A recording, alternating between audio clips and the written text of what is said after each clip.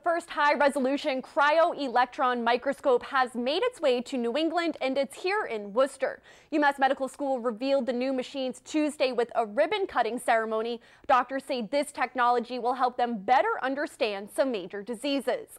Our Brittany Schaefer spoke with doctors at UMass Medical School today and has more. Brittany? Olivia, this new machine will help scientists see atoms more clearly. Therefore, they are hoping to see breakthroughs in what causes diseases like cancer. I am very excited.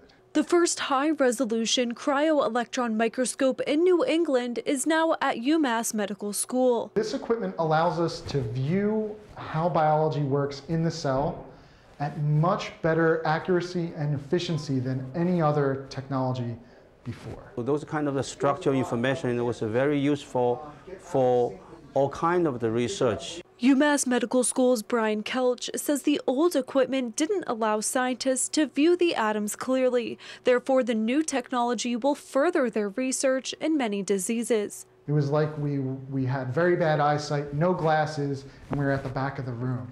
Kelch says the microscope will aid in finding causes of diseases and even help drug developers. Many diseases in cancer are caused by defects in those processes. Now we can see them in atomic resolution, including HIV and the Alzheimer's disease with the plug in the brain and the structure and the cause about it. To find cures to diseases. I mean, ultimately we want to find a cure to Alzheimer's and Parkinson's disease and cystic fibrosis and cancer. This $11 million investment was funded by the state and by local nonprofit grants. But Kelch says the knowledge scientists can reveal from these machines is priceless. This is incredibly important.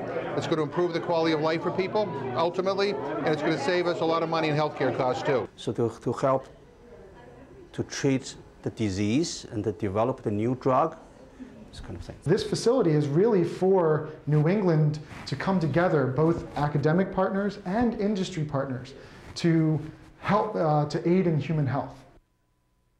Now, because this is the only microscope of its kind in New England, other schools like Harvard will be purchasing time to use it. Olivia? Brittany, thank you.